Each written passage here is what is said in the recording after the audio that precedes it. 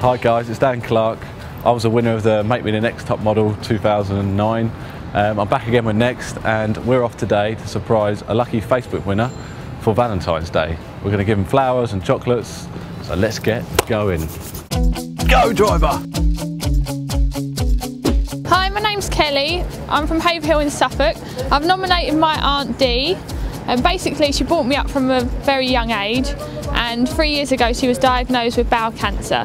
She had a major operation, but whilst going through chemotherapy and her major operation, she also was my nan's full-time carer.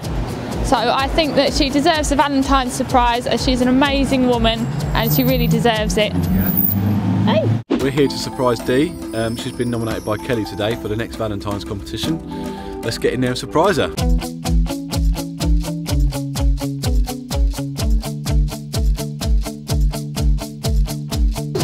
Happy Valentine's Day, Dee. You've been nominated by Kelly for Next to be surprised. They've written you a little poem, and I'd love to read it out to you if that's all right. Today, this Valentine's comes to you as a token of our love for all you've been through. A simple thank you for all you have done. You've been there in good times and those that weren't so fun.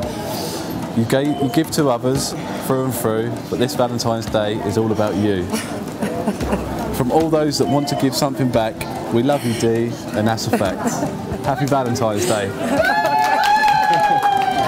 You lot knew! Yeah, we knew.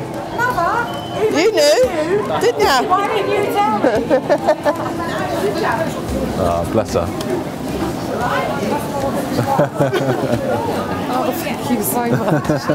Oh my How'd you feel? God, what was right? I knew something was going on. I had an idea. Absolutely fantastic. Thank you so much. That's all right, thank you. You deserve it by the sounds of it. Dear. Dee looks after Mum at home full time, washes her, dresses her, feeds her, puts her to bed, gives her medication, takes her shopping, basically looks after her 24/7. She'd be lost without Dee, wouldn't you, Mum?